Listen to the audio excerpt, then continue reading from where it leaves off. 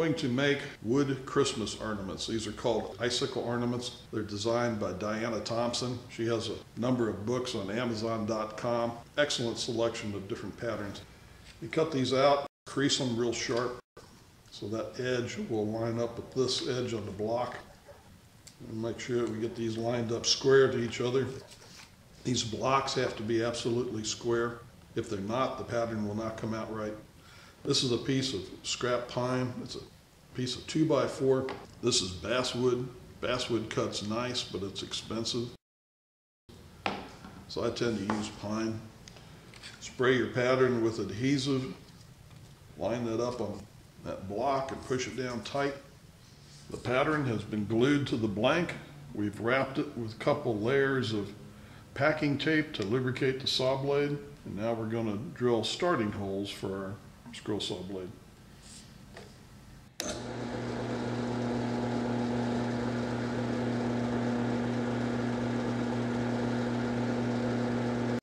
I've inserted the saw blade and we're going to cut out this first opening.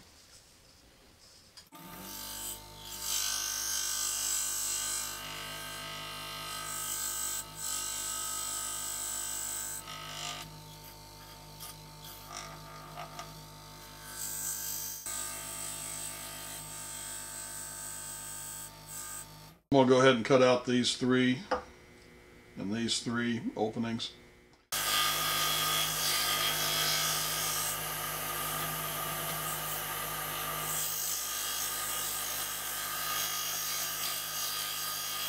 So we made the initial cuts and we made the cross cuts and removed all of that waste material.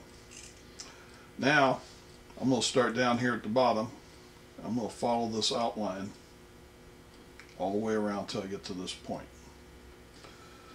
I'm going to try and stay just to the outside of this line. If I don't, there's a good chance that blade will venture over into here and will spoil the ornament by making this wall thickness too thin.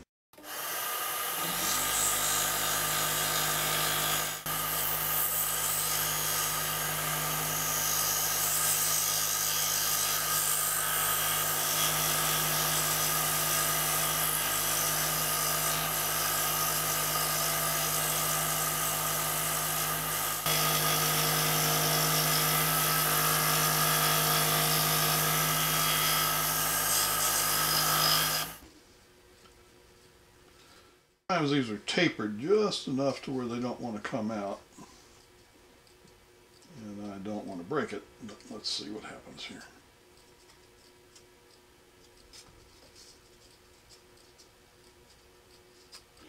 Okay, so I have this much of the ornament cut out, and we want to hold this together. Put that back in there gently. Okay, now I'm going to put some tape on both sides of this to hold that together. Then I'm going to cut out the other side.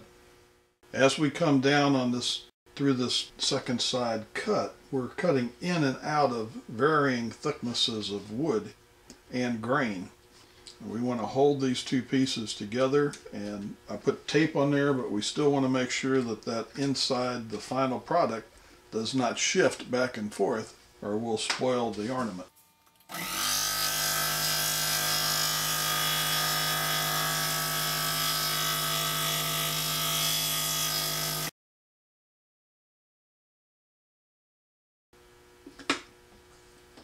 So that's kind of what we looked at before. We pull this piece out, and then we have the finished product. And it looks like it's turned out pretty well. My blade came loose when I was cutting the other side, and this part right in here has become a bit thin, and it looks like the grain or whatever pulled me over a bit here. So take this sharp X-Acto knife, clean up some of these rough edges, emery board, sand it a little bit, give it a coat of varnish or lacquer, a little glitter, This will look quite nice. So this is pine. So now I'm going to cut out the one on the basswood. Before I do that, let's pop this apart. And if we're careful, we can get this one piece out of here. So you can take this on a belt sander, a disc sander, keeping track of your fingers, and sand that down to an even thickness, and you can actually make another ornament out of this. Examples of flat ornaments made from the scrap pieces.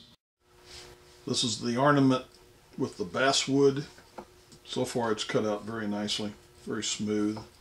You don't get the sudden grain changes like you do with a piece of oak or pine. What can mess one of these up? If you cut inside the line, you start drifting into the wall thickness of the ornament. When you're done, you'll find that you've spoiled the ornament. I cut these out in different directions. Sometimes I'll come in here and I'll make a straight cut up to here off of my starter hole, turn around and back into that slot, cut to this point, back up, cut to this point, maybe cut straight across, get rid of this, and then cut this part out. From the starter hole, I'll cut from here to that point, and from here to this point, back up, cut this way, back into here, cut that way, cut that way. Or you can start in one point and spin the blade around and come around. You won't get quite as sharp a point. You can find a natural flaw or crack in a piece of wood, especially on pine or oak, and when you come out, the thing will just disintegrate. There can be a hidden knot or a wormhole or something in there that'll spoil it. You try to identify that before you choose it as a blank. If you break a blade, grabs hold of this thing and slams it up and down real hard just about the time you're done, the piece of the blade that's left can grab the wood and cut in here and snap off the finished piece. That's very annoying. When do you change a blade? When it quits cutting the way you think it should. I just put a new blade in this. I'm going to come in, I'm going to start here, I'm going to cut all the way around. And I'll put a piece of tape on both sides, just like I did on the other ornament. And then I'll come in and I'll do the perimeter on this one. One thing you have to watch out for, when you're cutting along here, you're cutting through this whole thickness until you get to this point. And as you come around the bend, you're getting very thin on your wood. And the speed and the direction that blade will take can change very suddenly. So you have to really pay attention to what you're doing as you go in and out of these varying thicknesses of wood.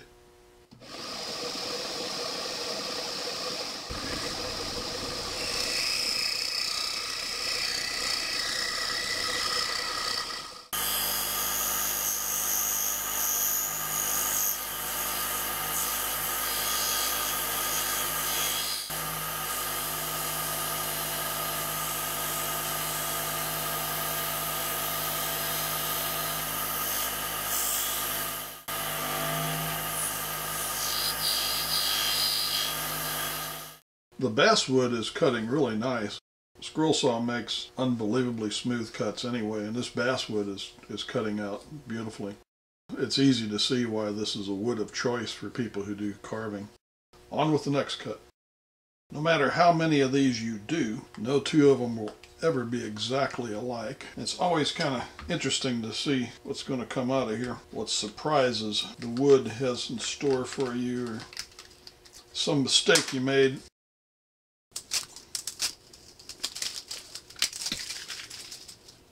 And right now is not a time to get in a hurry. You've got way too much time invested in this at this stage.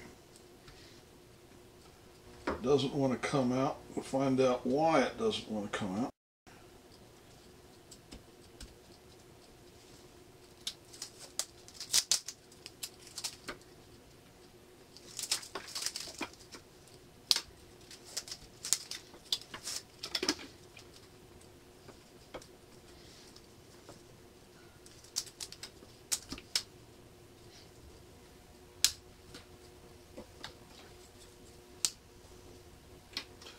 There we go. A little trimming up with an X-Acto knife. That'll look quite nice. People will ask, how fast can you make one? You should be concerned with how well can you make one first. Making the blank patterns, glue up, drilling holes, cutting these out, you probably have at least an hour invested in one of these. These are the two I just cut out. Same pattern after they've been varnished in a little glitter. I like to leave these natural wood. You can see the wood grain. Doesn't look like a piece of plastic like they do if they've been painted.